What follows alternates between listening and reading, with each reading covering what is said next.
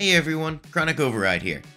In today's video, we have the Addon Studio Skin Designer Pro beta version going live. I'll walk you through the features and show you how to create your very own Minecraft skins with ease. Let's get started. To begin, you'll need to navigate to studio.mcaddonsmanager.com. Click on the Join Now button, fill out this information, and then press the Create an Account button, and then sign in. Once you're signed in, you'll have this Add My First Skin button. When you press it, you'll be able to give your first skin a name. You'll be able to set the texture dimension between 64 and 64 and 128 by 128. You can change the geometry from classic to slim. And for marketplace creators, you can change the type from free to paid.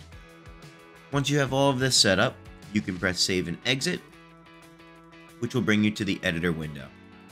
Keep in mind, at the moment, this only works for PC, but don't worry, we're actively working on a mobile version which will be available in the coming weeks during the beta phase. From here, if you want to add another skin, you can press the green Add button at the bottom, change the skin's properties to whatever you would like, and then press Save and Exit. If you want to edit a skin's properties, just select it and then press the Edit button. This will allow you to re-edit the name, the geometry, and the type, but not the texture dimension. This is locked upon adding the skin. Press Save and Exit when you're done editing the details. If you want to remove a skin, simply select it and then press the Remove button at the bottom. Then press Delete, and the skin is gone. Now let's explore the rest of the project tab of the editor. First, there's the Switch Layers button, which allows you to switch between the inner and the outer layer of the skin. Also on the main screen, you have the skin part toggler. So let's say that you're working on a specific part of the skin and it has parts of it that you can't see because other parts of the skin are blocking it, for example, the head. We could set our rotate point to head, and we can hide the other parts of the body, and now we can rotate around and see all of the other parts of the skin. You can quickly hide and unhide any parts of the skin that you want and change your rotate point by just switching it here with this quick toggle. Then we have different types of view modes. In draw mode, you get this toolbar, which enables you to have different tools to manipulate the texture of the skin. You also have the preview mode, which allows you to pan around the skin and see its different parts, and it disables that toolbar. And you have the rotate mode, which automatically rotates your skin so you can get a good 360 view. And if we put that back in draw mode, we also have the layer mode. In combine, it combines both the inner and the outer layers together. In active, you'll only see one or the other. And in overlay, it makes the layer that's not active translucent so that you can still kind of see it, but not really. Alright, now we're going to talk about this toolbar on the left. We're going to start with this button here, the line with the up arrow, which is the Import Texture button. You can import any texture 64 by 64 or 128 by 128 that's already made. So like I have my Chronicoverride skin that I'm going to import here, and now you can see that is active here in the window. You can toggle back and forth between the inner and the outer layers. Then you have your pencil icon here, which allows you to paint individual pixels on the skin itself. You have the eraser tool, which allows you to erase individual pixels on the skin.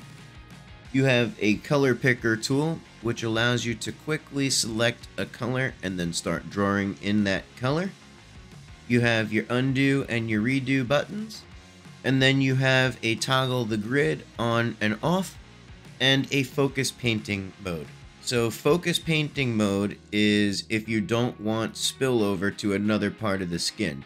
So you can see I started by painting in the body, but even if I move my cursor over here to any other part of the skin, it's still only painting inside of the body. Same thing, so like if I click inside the head, It won't go over here to the arm. It won't go over here to this arm. It won't let me paint on the legs until I let go of my click and then I click into a new area. And then again, it won't let me transfer over to another area. If you untoggle that, it'll just let you free draw all across the skin. And finally, we have the paint bucket tool, which when you have a color applied and you click anywhere, it will automatically change the area around it with the same color to the new color. Or you can click and drag across multiple different zones and it'll fill those different color zones with color. Next is the palette tab. Here, you can create and store custom palettes that are saved in the cloud for future use. Keep in mind, this is only your color palettes and not your skins. If you refresh or exit the window for any reason, your skins will be deleted and you'll have to restart over again unless you export the pack and have the skin PNG files available for you to import again. So to create a palette, you can click on the green Add button here. You can give your palette a name.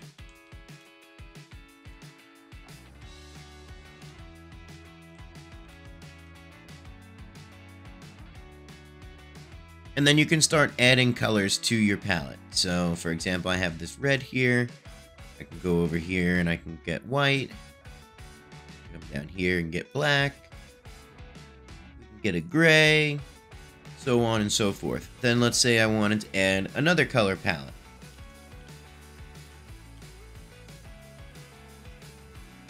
Add. Now let's do blue. White in this one. Let's do black in this one. Maybe pink or purple. Green. Whatever you want.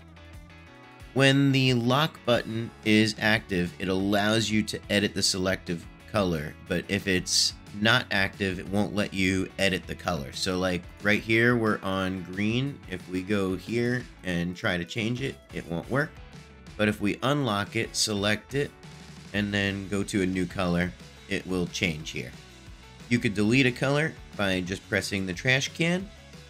And if you want to delete a palette, you can just hit the remove button. And by having this palette here, you can then leave this window up and you can quickly switch between different colors in your palette just by selecting them and using the different tools here. Alright, now we have the Pack Details tab. In the Pack Details tab, you can edit the pack's name, and you can edit its version number. And then you can go down to the Export tab when your pack is all done, and you can click on this Export button, and then you can click on Export again, and you will have a fully ready to import MC pack for Minecraft.